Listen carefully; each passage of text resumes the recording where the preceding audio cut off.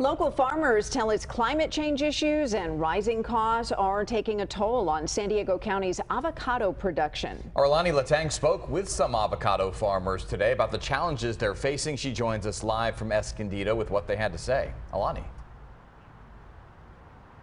Andrew, Kathleen, they're dealing with all of that, especially the rising cost of water and the quality of water they said has changed over recent years. But farmers are resilient with the land that they've been given and the weather that they've been handed down. They're just trying to make the best of it.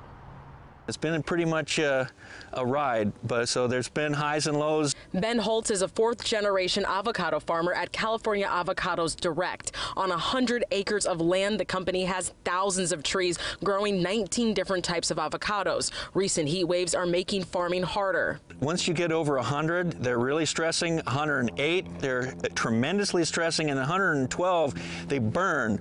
This is sunburn, that's sunburn. You know, the tree's responding to those actions. There's a period where after a heat spell, you got 7 days until you get to hear the rain happen. And the rain is where all the little tender fruit that the tree wants to release will start dropping on the ground. It's thousands of dollars lost. Sometimes it's 10% of what the tree was holding. So yeah, it can be very significant. So that's a hard thing to swallow. We need to make the business climate a lot easier to do business here in California.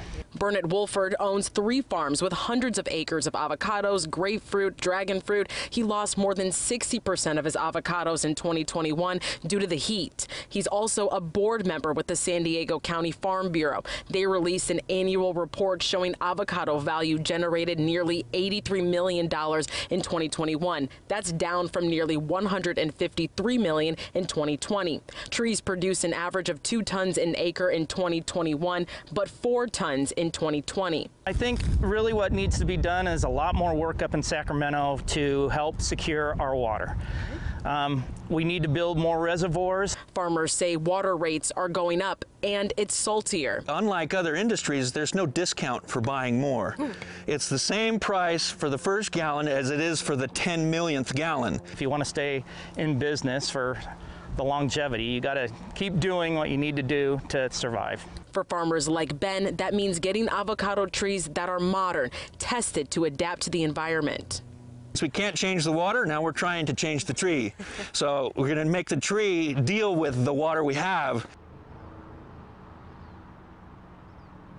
Right, and so farmers say the best way to support them is to buy local here at produce stands, like at the farm stand in Escondido, your farmers market, even your grocery stores. Look out for those local farmer labels. Reporting live in Escondido, I'm Alani Latang, Fox 5 News.